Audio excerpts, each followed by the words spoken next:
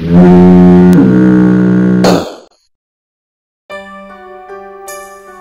does she mean to you? She's the greatest female entertainer of the 20th century. So much soul and so much spirit. There was Lena Horne, there's Dionne Warwick. But if the mantle is to pass to somebody who's got an incredible range of talent, but guts and soul, it will be Whitney Houston, in my opinion. Nobody could touch Whitney as far as singing. He said, Mom, she taught Whitney everything she knew about how to use that voice. You had 3 places to sing from. Heart, mind, guts. She learned them all. She was simple. She became Whitney Houston when it was time for her to get on stage.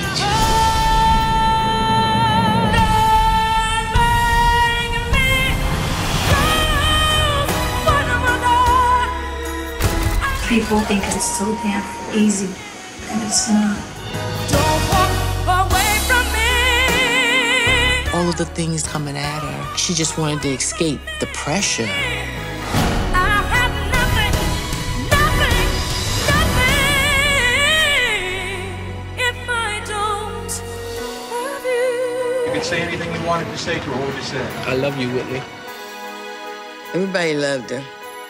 She was a little girl wishing upon a star, always trying to find her way back home.